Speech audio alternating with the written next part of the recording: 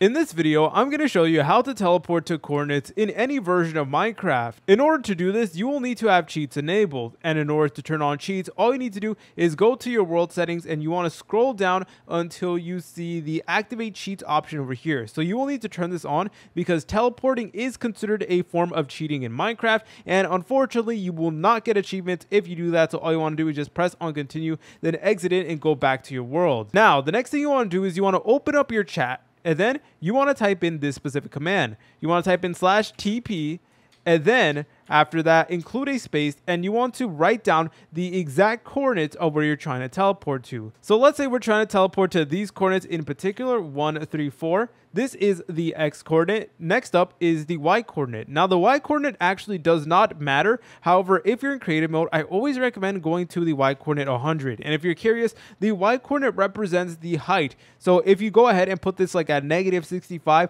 then you will be teleported in like the middle of a cave or something like that. But if you do it to 100, typically you will be above ground and you will be able to see everything. And then next up is the Z coordinate. So let's go ahead and put in the Z coordinate once again. Okay, once you put in the coordinate, go ahead and enter it in the chat, and then you will be teleported to that area. Unfortunately, I died because I was not in creative mode, but hopefully you guys get the point. Obviously, you will be able to survive if you did it in creative mode, or if you know the exact Y coordinate, then you can teleport to there as well. If you guys found this video helpful, make sure to leave a like and subscribe. I will see you in the next tutorial.